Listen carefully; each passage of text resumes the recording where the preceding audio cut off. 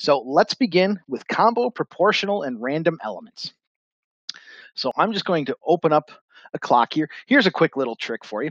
When you create a new clock, it, a lot of stations have hundreds of clocks in them and don't know what clock ID is available to them. You can use a question mark as a wild card. So if you want it to start with A, you can type A question mark and hit enter, and it's going to pull up the first available A clock ID that's not in use. You can tell I don't have many clocks in here. I only have the one, so we're not really going to worry about that, but just a quick little tip for you. So here's our demo clock for today.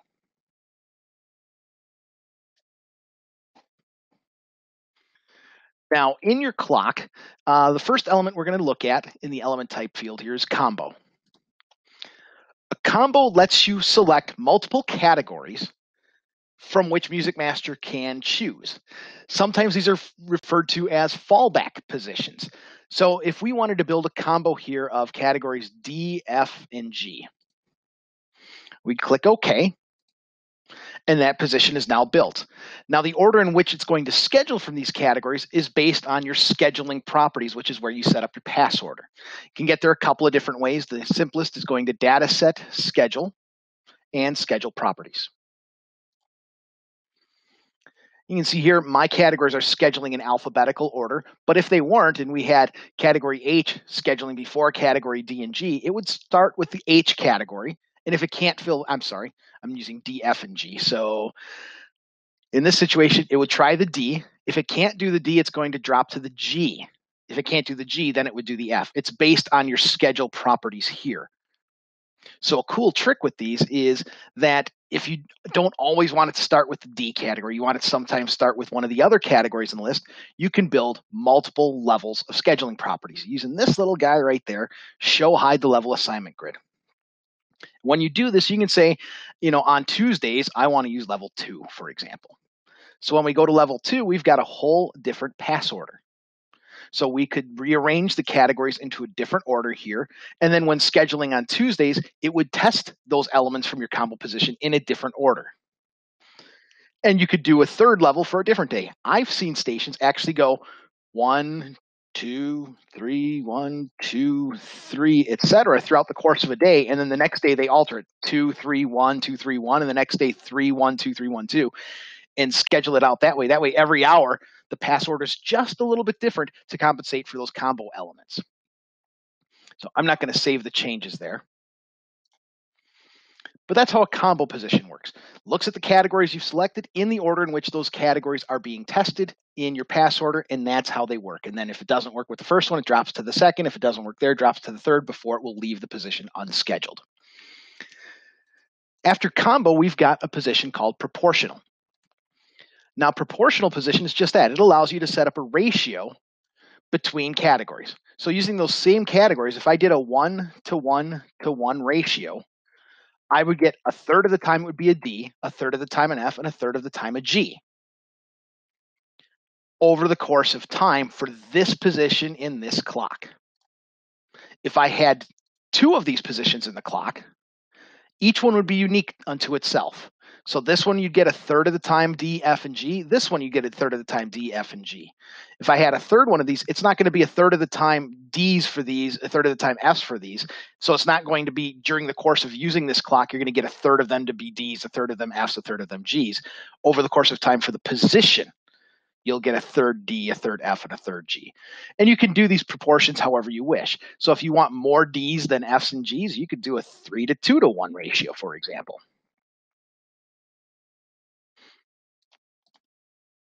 I'm just going to delete those extra 2.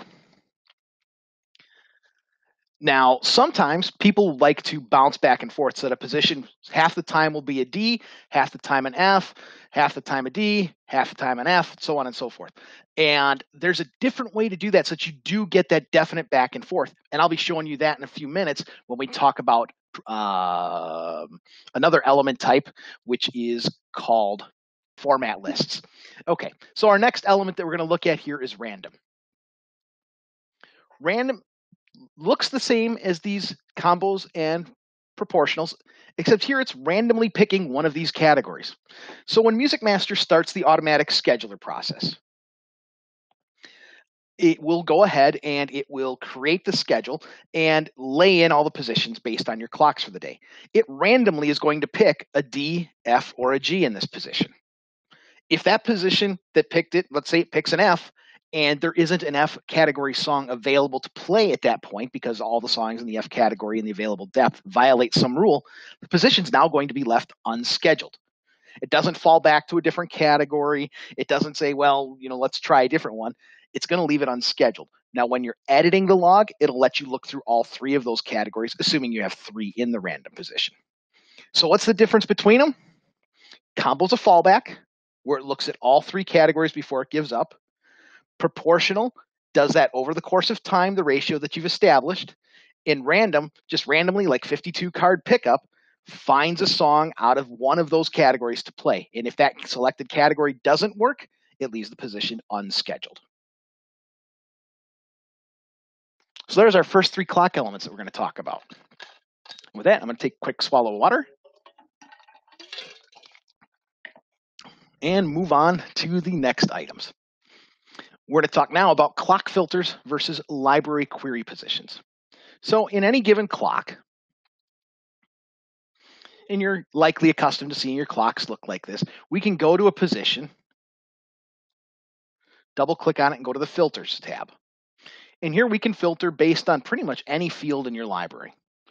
So if we want to, we can say that this song that we're going to schedule here has to have a certain tempo or a certain genre or a certain artist, that sort of thing. So if we did that on artist keywords, we could say contains the artist keyword of, let's say, Paul McCartney.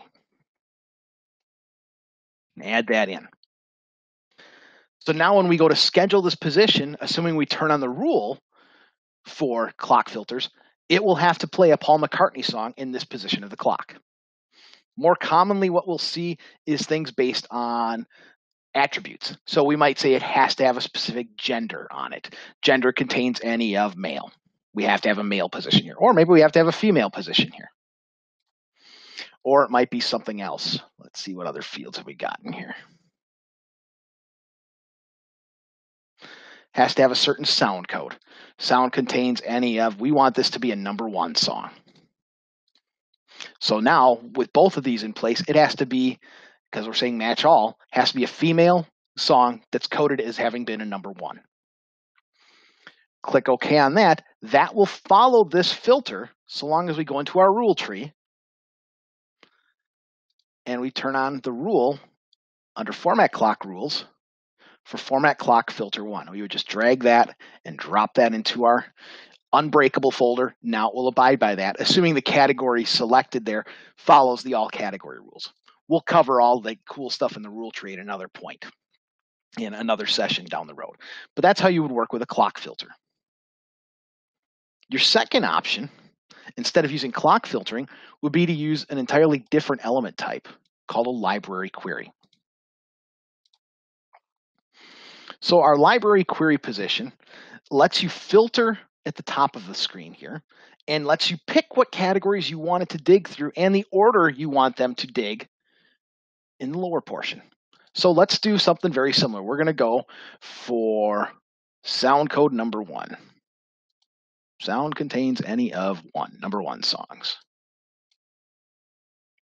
And then we're going to select the categories that we want it to look through.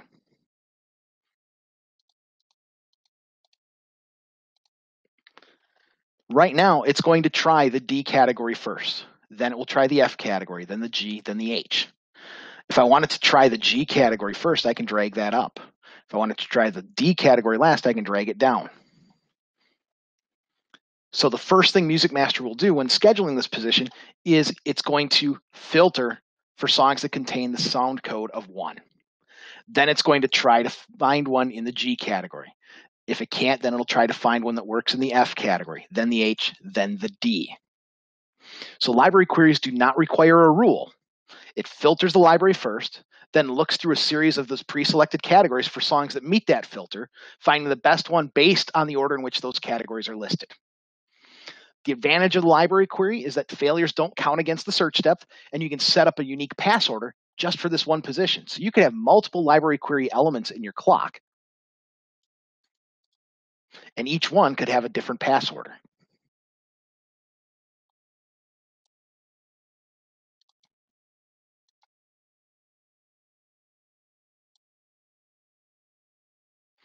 So you can essentially get a different feel for your library every time you go with this.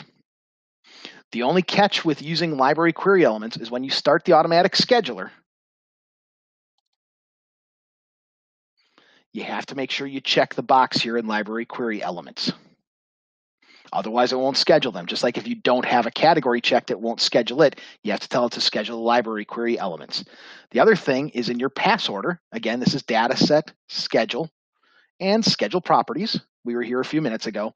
Library query has its own pass order. So if you want your library queries to schedule up here first, make sure you drag it to the top of the list and save those changes. So with it set that way, the first thing that's going to be scheduled with our schedule properties is our kickoff positions, because that's the kickoff category. Though I have that one disabled, it won't actually schedule anything from it. Then it's going to fill all the library query elements. Then it's going to start with my heavy currents, medium currents, etc. down the list.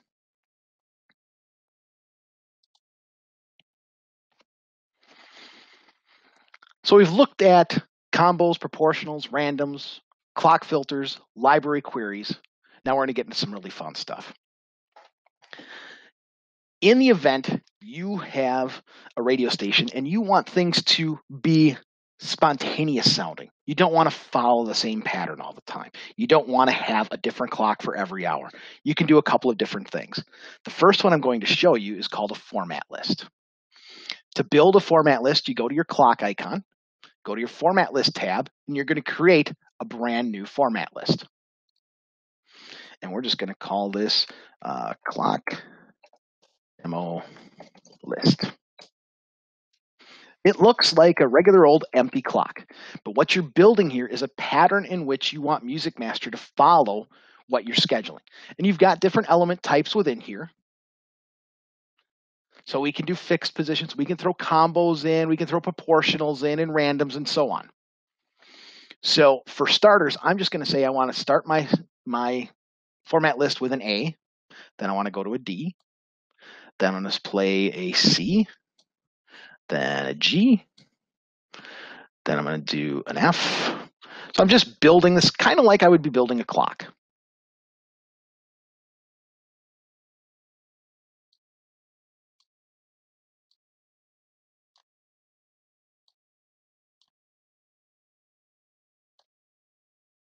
So we've built this pattern, and you'll see that this first element has a blue square on position 1. That's where our format list is going to start when we start using it in the clock. So we've saved this list, and now we build an empty clock.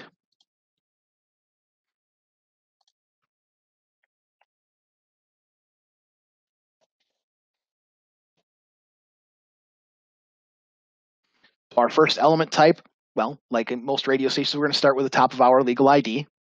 And then our first music element is going to come from that saved list. I'm sorry, not saved list. It's going to come from the format list. And we can pick from the format lists here. The one we just built is called clock demo list. We're telling it to start with the next one in that list. And I want to schedule a whole pile of these for my whole hour.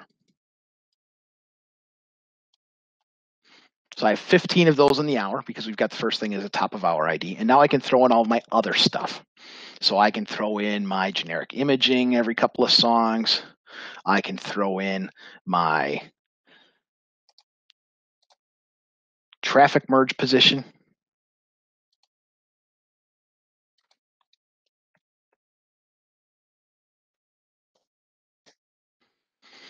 I can make another traffic merge position down here.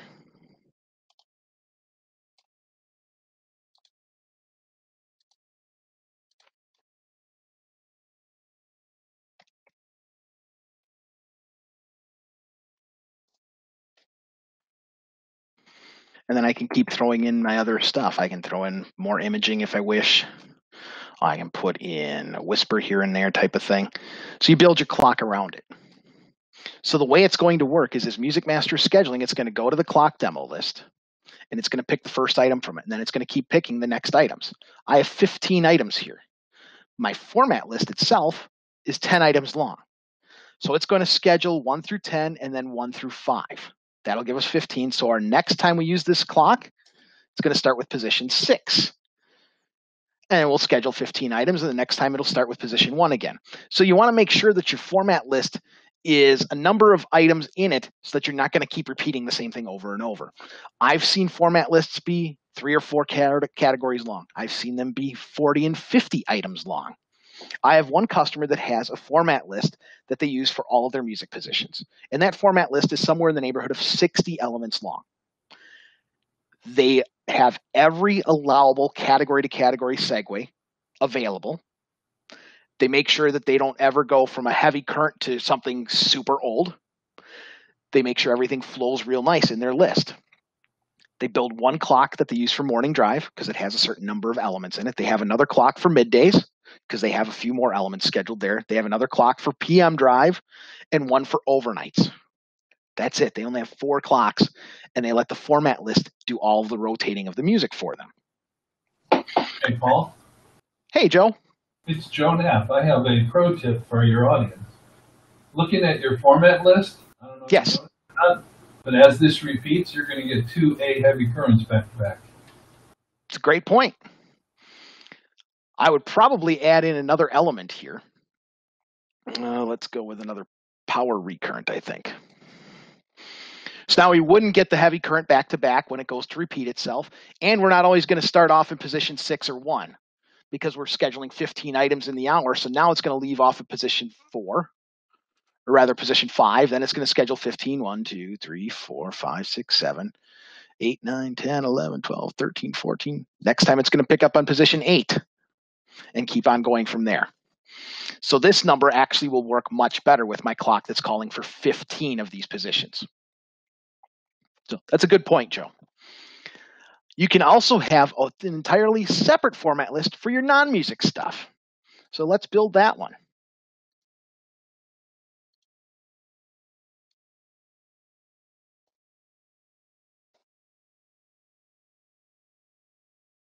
So here we're going to use generic imaging occasionally.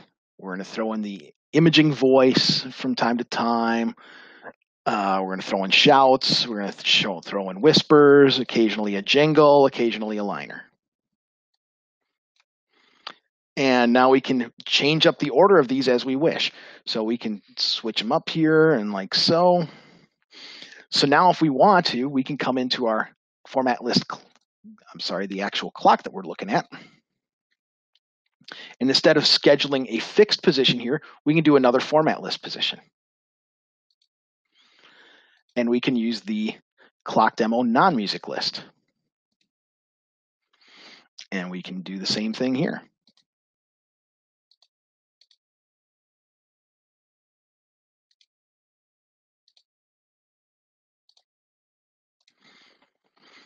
So now we don't even have to predict where our different non-music items are going to fall. It's going to be based on that format list. So it's a really cool way of doing different things. Earlier, I had mentioned proportional positions and that occasionally people want to go back and forth between 2 categories. You can do that with a format list. So if we come back over here to our format lists, I've pre-built one called AB. This one just goes back and forth between these 2 categories. So I could schedule it in such a fashion where I can pick that format list AB. And if I put it in the clock a couple of times,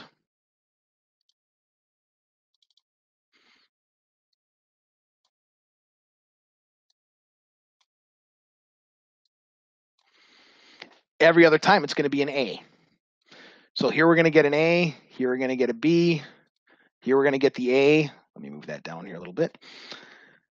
And then next clock, this one will start with a B, and then we'll get an A, and then we'll get a B. And then the next hour will be an A, and then a B, and then an A. Pretty cool way to get those different proportions built in there, specifically using a format list. So you can have lots of unpredictability, yet the PD is going to know every transition works because he or she has built it to do those transitions exactly as they've set up. So we've already covered a whole lot of good material. So the next thing I want to look at here, and by the way, when you're done building clocks, make sure you save them.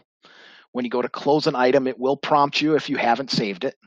We didn't save this list yet, so let's save that. Save this. And I'm going to close the rule tree here. I don't need that anymore. I'm going to close out of this demo clock. And I'm going to close this one without saving the changes. Going to go back to this A1 clock where we started. MusicMaster gives you the ability to migrate clock elements. What does that mean? Well, basically, you can tell MusicMaster to schedule any one of X number of categories in this position, and then put in what we call flex rules to dictate which of those positions are going to be filled how. So for a simple example, I'm going to migrate my A's, B's, and C's, my heavy, medium, and light currents. So I'm going to change my medium current here to a migrating position. And it's going to be from A, B, and C. And you see we've got the flex rules just popped up at the bottom of our screen. So I'm going to do the same thing here with this light current. I'm going to copy this and drag it down here to replace this light current and delete it. I'm going to copy it again and get rid of this medium current. Oh, I deleted it instead. Whoops.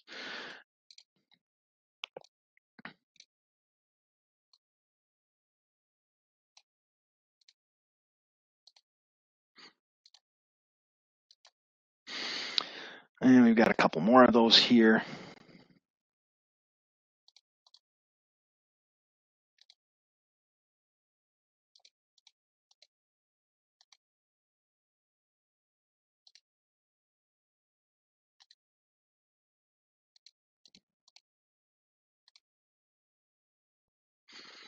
I believe this is my last one of these.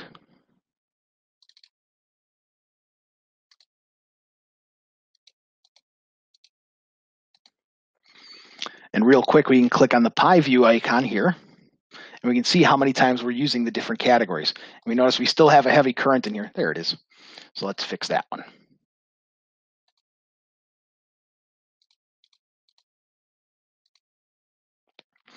All right, so we have no more fixed ABC positions. We have a total of, if we go to element usage, 7 migrating positions. So now we're going to take a look at those flex rules. I've got those down here. So I have 7 positions, each of which calls for an A, B, and C. And now I can give it some direction. I want at least 2 A's in the hour. I want at least 2 B's in the hour, and I want at least 2 C's in the hour. There's 6 of my elements. Let's make this 1 C in the hour. So now of those 7, we've already accounted for 5.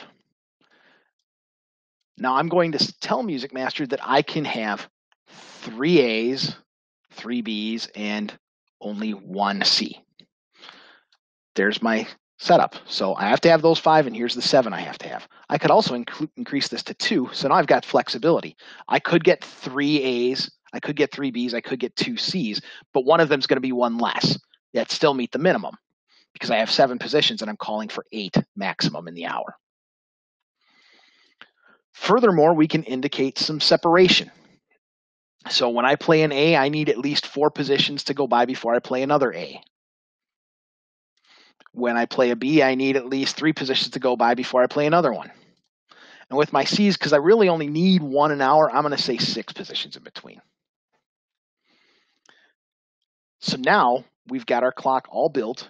We're telling MusicMaster what we need in between plays of these. We could even break it up into sweeps. Sweeps are indicated here by the little sweep marker stop sign.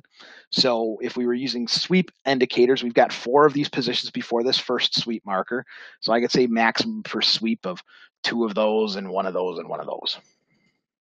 I would never get a weird rotation within that group. And then between the next 2 sweep markers, size that down a little bit. I've got 1, 2, 3 positions. So that actually wouldn't work. I have to drop this down to 1. Oh, I can leave it at 2. We can say 2 per hour, 2 max per sweep. We can say 2 max per sweep of this and 1 of that. So long as we're not over restricting things. If we say we have to have no more than 1 per sweep of each of these, and we've got 4 positions, 1 of them would be left unscheduled. So you just got to pay attention to the math. You can even set up no segues so that your A's don't segue into a B or into a C. So we could do something here where the A's don't play next to each other, which we're already saying they have to stay 4 positions apart. We can say an A and a B can't play next to each other. So we could set that up so that A's don't segue into B's.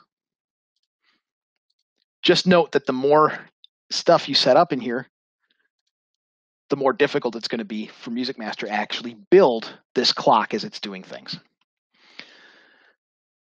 Because now you got to make sure the math's going to work. So we go up here and we start with this first position. Looking for an A, B, or a C. All right, we're going to say there's an A.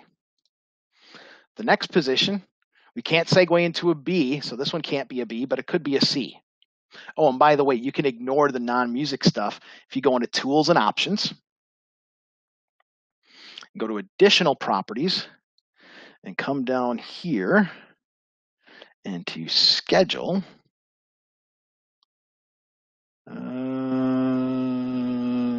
No, it's not in Schedule. Son of a gun, I just forgot where I was going for this. Here it is, under Clocks. Flex rules skip non-music categories. We're going to say yes. So it's set to a 1. Again, that's Tools and Options, and then Additional Properties. And then under the Clocks heading, Flex skip non-music set to 1. So we're not going to count this non-music category position in between. So between here and here, if this is an A, this one can't be an A or a B. So this one has to be a C. So we've got 1 A and 1 C done. So we've already met our minimums for C's in this hour. Now we go to this next position. Could this one be an A? Well, it's got to be 4 positions away, and it's not. It's only 2 positions away. So that one can't be an A. Could it be a B? We say we have to have at least 3 in between B's. We haven't scheduled a B yet, so this is going to become a B position here in line 8.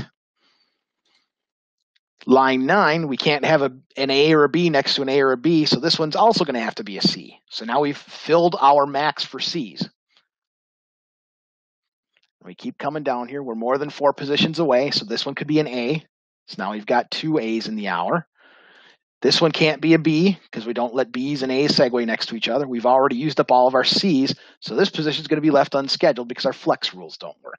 And that's the point of this exercise, is to say if your flex rules are too restrictive, you're going to run into problems with your clocks. We run into this when we're doing tech support for our customers. They tell us, oh, we're using migrating positions, and the automatic scheduler is just running and running and running, and it's not actually producing a log. So we'll ask the user to stop the automatic scheduler, and then we're going to go look at the thinking file. And you can get that under Dataset, Schedule, and Recap Report. And here you go to the thinking file, and this is going to be a breakout of everything that happened decision-wise during your last automatic schedule session. I haven't actually scheduled with a migrating clock at this point. But what you would see is something along the lines of a line here that says, midnight hour, testing migrating positions. We've tested 837,000 possible combinations and have not found one that works. And then it moves on to the next hour. And it says, okay, we're doing migrating in this hour. We've tested 56,214. No usable pattern has been found. And it's because the flex rules are too restrictive. So you want to make sure that that's not going to happen to you. Again, you can get to your recap report, Dataset, Schedule, and Recap. And then, like I said, you can go to the thinking file. Generally speaking, if you're an insomniac, this is a great way to help you fall asleep by reading this thing. For MusicMaster tech support, it comes in really handy because we can help you figure out why things happened or didn't happen during your last automatic schedule session using it. So that's how we would do a migrating clock just on our currents. And like we've already established, we have to relax some of these things. So we could get rid of our max per sweep. We could get rid of our minimum separations. We could just say we don't want them back to back with themselves. And we could potentially get rid of these as well. So now things would be much easier, and we can go back in here and we can say, okay, here's an A, here's a B, here could be another A, this could be a C, here's another A, that's 3 of them, this is another B, and this could be a B. We have no problems because we haven't violated our flex rules. This clock will now schedule just fine. And we'll get some variation too. So if it happens to start over here and starts with this position, say, okay, here's going to be an A. Now we're going to try this position. That one could be a B. Now we're going to do this position. That one could be another A. This one could be a C. This one could be a B. And then we go back up here and we do these other two, and we still have positions to work. So the way migrating clocks work is they allow things to move around within those positions. And it'll even think for you. So if you have an issue where, oh, we can't quite do it because we've moved something, they could move some of those positions and make things work out better for you. So that's how migrating positions work. We've only migrated the currents in this example. And I'm going to save this as a new clock. And that's a new feature in version 7 that you have the save as feature here. So I'm going to give this clock, let's see here, AC, and we're going to call this currents migrating. Just a reminder, if you have any questions, you can pop them in the Q&A portion of the webinar screen, and we'll take a look at those and answer those accordingly. So we've saved that clock. Now let's build a whole brand new clock from scratch.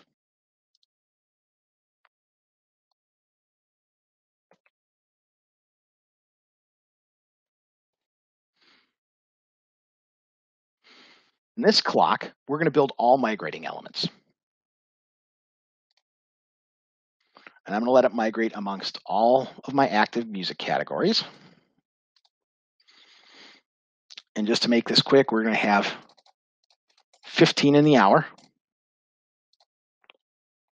And now we're going to build our flex rules. So this is where these different segue items are going to come in really handy, because we're going to tell it we don't want to segue recurrents back to back with each other. So we can't segue a D with an F. We can't segue an F with a D. We're not going to let it segue golds with each other. So we're not going to let G's segue into H's or H's into G's. Furthermore, we're going to tell currents that they can't segue into one another.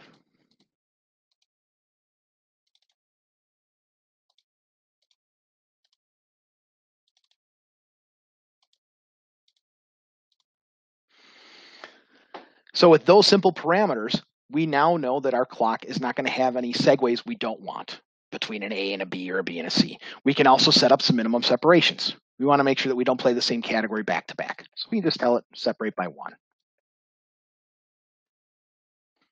Now we can build up our minimums and maximums per hour. We can tell MusicMaster we want at least 2 A's, but no more than 3. We want 1, but no more than 2 light currents. We'll go with 2 and 3 for the medium currents as well. And we scroll down to the bottom. We've got 15 elements. We've accounted for 5 to 8 of them. So now we can say we want at least 2 power recurrents and 2 primary golds, 1 secondary and 1 secondary. So now we've got 11 of them. You can see 4 of those, 2 here, and 2 here. Got a lot of leeway here. We have 15 positions. We're forcing 11 of them to happen, and then we still have another 5 positions to go of leeway. So again, we can look at this clock and figure out what our math is going to be here. So again, you just go into a random position in the clock and start figuring it out. So if we start here in position 4, we could say this is going to be an A. And the next one can't be a B or a C, but it could be a D. So here's an A and then a D. And then we're going to go to the next position. And of course, it's going to work through the pass order as well. So we've got a question here from Todd. Todd's asking if you can do a combo fallback, including a special set. It's thinking for artist linked imaging, having a fallback category if there is no match. So that's a great question, Todd. And I know it's something Jesus is going to address when he does his session on special sets in 2 weeks. The way that works is using a special set. So I'm just going to jump down here and we're going to create a special set position. I'm not going to go too in depth on these because I'm not planning on covering special sets in my session today because Jesus will be doing so much. But when you do this, you tell it to look at the previous music item and look at a specific field. So intro ID keyword, for example. And here you can list the categories you want it to dig through.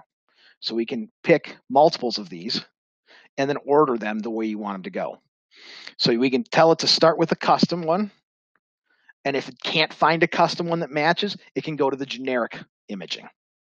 So that's how that would be covered in that situation. Starting in 7.0.9, we've made an enhancement to MusicMaster under Tools and Options and additional properties. And again, I wasn't prepped for this today, so you're going to have to forgive me as I hunt for this for a moment. There is an option here for special set blanks. You can set it to 1. And what this will do now, and this starts in 709, it's not available in any earlier version, but it is in 709 and going forward, it will match a blank keyword field to a blank keyword field in special sets. Prior to 709, you had to have a generic keyword, which typically was the word generic, and then it would have to match generic to generic. You don't have to do that anymore starting in 709. You can just have blank match to blank. So that's how that would work going forward. And that's how your special set would do that with a fallback. So back to migrating positions. We've got all of our separation set up in here. And like I said, you just have to mathematically go through it. Giving it a lot of flexibility is great because then MusicMaster can find different patterns to work through and can come up with different ways of getting what you're requesting. So you might have an hour that has 2 A's and has 3 B's, and you might have an hour that has 3 A's and 2 B's. You might have an hour that has 1, and sometimes you'll have an hour that has 2 light currents. And you'll never get more than 4 power recurrents or 4 primary golds in this situation, no more than 2 secondaries. But where they fall on the clock ultimately is up in the air. You can go a step further and you can migrate certain categories with certain categories. So we could change this position and say that this one, we only want to migrate our recurrents and golds. And in this position, we only want to migrate our currents. And you can have certain positions for each of those, and you can have combinations thereof. There's many different ways you can set this up, and whatever works best for you is the way we would encourage you to go with this. So that's migrating positions. Well, that covers all the topics I intended to go through today. I'm going to stick around and answer any Q&A that happens to pop up.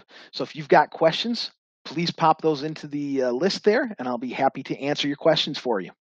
If you're using the migrating positions and you have several clocks, the same clock several times in a row, you're probably going to get a different clock every time because the migrating is going to move things around. Can you mix and match different migrating position clocks with different flex rules so that you get, like maybe have night clocks that are migrating that are totally different from afternoon clocks? Sure can. Each clock is unique unto itself. So if you have daytime clocks that are going to have a few fewer positions in them, you won't have as many migrating. You can have nighttime clocks that might have more positions, and your flex rules are unique to that clock. So if you use, in this case, clock M1 all day, these are your flex rules all day.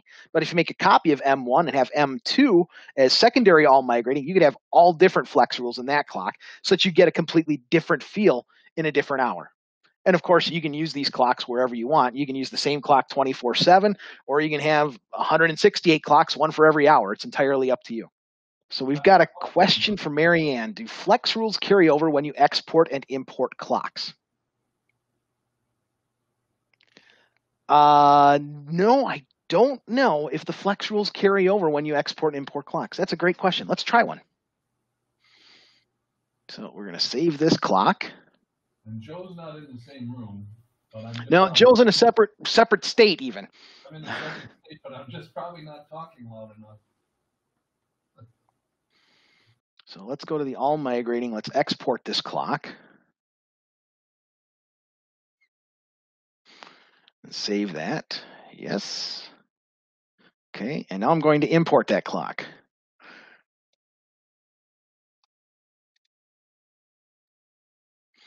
And I want to assign a new unused clock code, so I'm going to hit OK. All right. So imported as AD. So no, the flex rules do not come in when exporting and importing clocks. That's a super great question. I'm glad you asked it. No, the flex rules don't come in. One thing to point out too, when you export and import clocks, when you're importing a clock, if you don't have that category that's in that clock, it will create that as an empty category in your database. And you'll just have a position in there calling for a fixed category X, even though it has nothing in it. And you'll see all of those extra categories added at the bottom of the list of categories in your info bar. So, you can certainly export and import clocks all you want, but certain things don't come through, like flex rules, as we see. Forced items don't come through exactly either, because the force is based on the MusicMaster song ID, which is a unique internal number in your database. So your song ID number 1 is not going to be anybody else's song ID number 1. So you'll get, instead of the forced position, you'll get a log note that says this is what had been forced in the original data. What do you want to force here? And then you can go in and mass change those. Well, it looks like that wraps up our session for today. I'll hang around for a little bit longer to answer any further questions, but I do appreciate everybody joining us today, and we'll see you 2 weeks.